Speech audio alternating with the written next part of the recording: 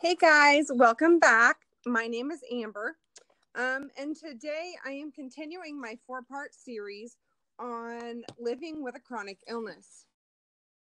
I wanted to talk about the importance of self-advocacy and being able to advocate for yourself.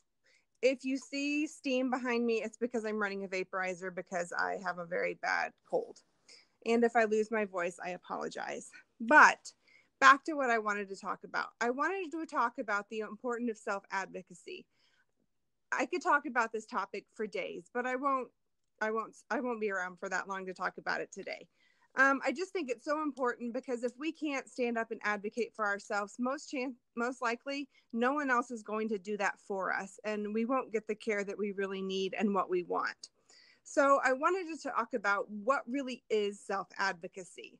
The definition of self-advocacy is simply representing oneself, one's values, one's views, or one's interest. Basically, over the last 6 years, I've learned that I can't expect anyone else to stand up for me if I don't know how I feel, what I believe, or even what I want if I don't know what I want and how I feel. So I've had to learn to be my best advocate in that situation, and that I can't rely on even my family at times, even though my mother is my best advocate. And I'm not just saying that because she may be watching. But she is. And as for today, I'm going to be talking mostly about advocacy in the medical setting, but we really do have to know what's best for us so we can advocate for ourselves, and so that we can talk with our doctors and our other providers about what we want, and then how we think and feel about what treatment options they may bring up to us. How can you be a self-advocate? Well, the best thing you can do in any situation, but especially in the medical setting, is to research. I'm kind of a research nerd in that fact, because I spend hours anytime somebody brings up a possible diagnosis or a possible new treatment.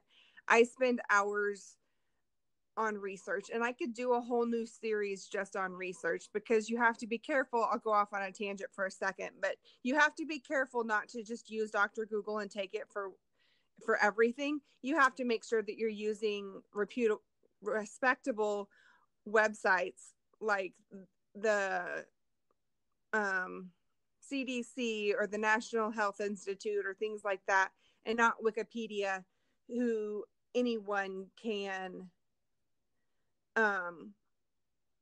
update. Hi, this is great. The best resources that I have found are honestly people who've had the condition that I have, or maybe diagnosed with, who've had it longer, because they've been through a lot of the same treatments, courses, or procedures, or things like that, and can kind of give you an idea of what to expect. Those are kind of also things you have to take with a grain of salt, because they're going to throw in a little bit of their own 2 cents. But usually people who've been there before can lead you a good way as far as giving you lots of information on side effects on medications, what to expect with a procedure. If you live in the same area and know people that have had lupus, for instance, that's one of my main I can't talk diagnoses. I could talk to people who've had those kind of doctors, and they could give me an idea of who would be the best doctor in my area to see. So patients and caregivers are great resources. Yes, patients and caregivers are great resources.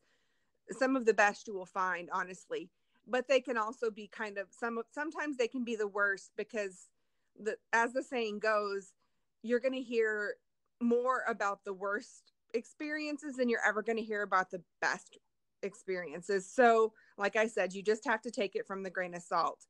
I've joined many online communities, And actually, about 6 months on a tangent, about 6 months after I was diagnosed, I actually started a online community myself. It was originally geared more towards lupus, but over the last 5 years, it has opened up to people with autoimmune disorders in general. And we take just about anybody who is a caregiver, who has had an autoimmune disorder, who may have an autoimmune disorder, who has a chronic illness. And if you want information on my group, you can send me a tweet on Twitter. I'm Loopy Warrior 511. You can find all my links below. And I'll be glad to give you the information. But you can also get a lot of good information from those groups or forums. But again, you can also get some really bad information too, just because you can get any wise guy in there. So you just have to be really careful when you are doing your research to make sure that you're getting good information. But after you've been doing it a little while, you can kind of tell who are the better people to get feedback from and who are the people you kind of want to avoid. But that comes with time. But most people who've had the condition for a while are going to be a great resource. I'm going to turn the page in my notes. Hold on just a second. As far as being a self-advocate, like I said, you want to research, but you also want to make sure that your provider, your doctor, your nurse practitioner, whoever it is you see, you want to make it known to them without being rude that you are up to date on your research on whatever it may be, and that you want to be included in all treatment plan. You know, you don't want them to just come to a meeting and say, this is what we're going to do and move on. You want to be part of that. You want to be part of the discussion. You just don't want treatment options thrown at you. You actually want to be part of the discussion. And then